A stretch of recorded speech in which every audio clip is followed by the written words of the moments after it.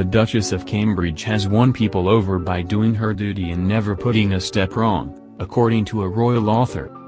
Ingrid Seward, editor of Majesty magazine, said that while Kate Middleton, 37, hadn't had an easy time at the beginning of her time with the royal family, she has won people over by working hard and making few mistakes. The royal commentator also suggested the upcoming royal tour of Pakistan, which starts today, was an indication of the respect the Queen had for Kate. She told Hello!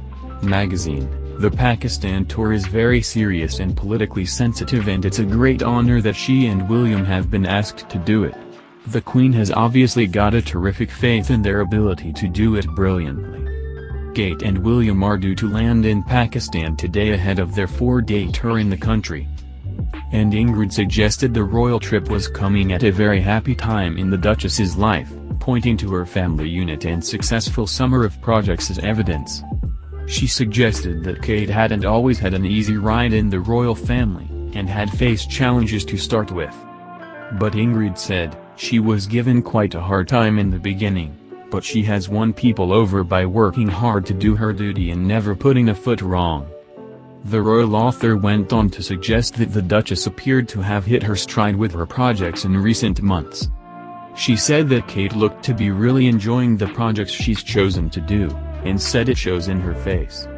Ingrid added that Kate appears to have found a happy balance between family life and her royal duties, saying, "She obviously has got her life organized so she can spend as much time as possible with the children and still do all her work." It comes weeks after a royal insider revealed how Kate had grown from a young student into a future queen.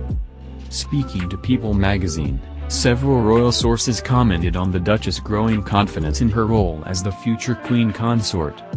The article points to the Duchess' increasingly focused interest in mental health, early intervention and children's charities. It also notes the confident way in which the Duchess of Cambridge delivered her speech at the official opening of her Back to Nature garden at RHS Wisley on Tuesday.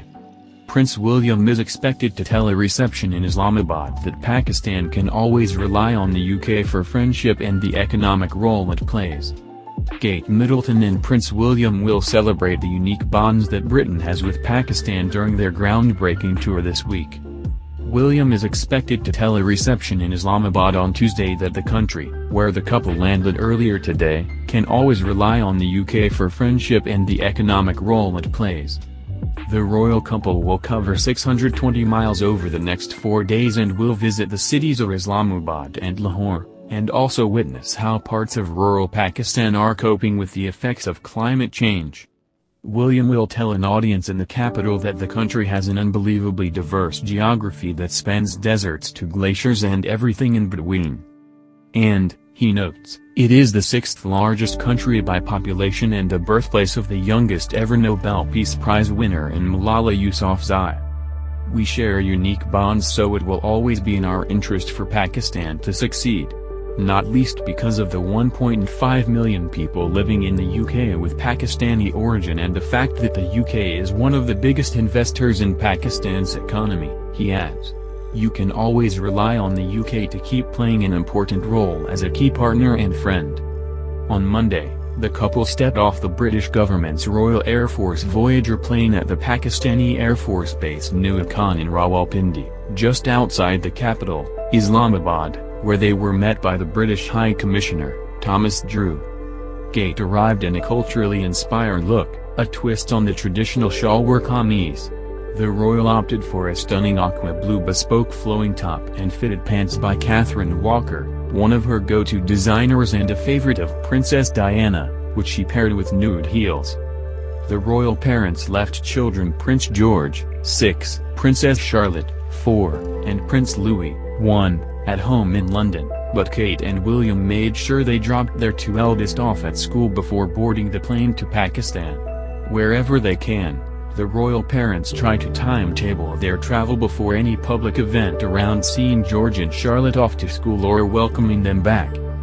The visit will focus on programs which empower young people, and organizations that help ensure they have the best possible start in life.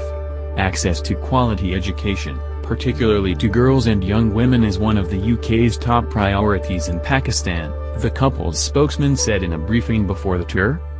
The Duke and Duchess are looking forward to spending time meeting young Pakistanis, and hearing more about their aspirations for the future.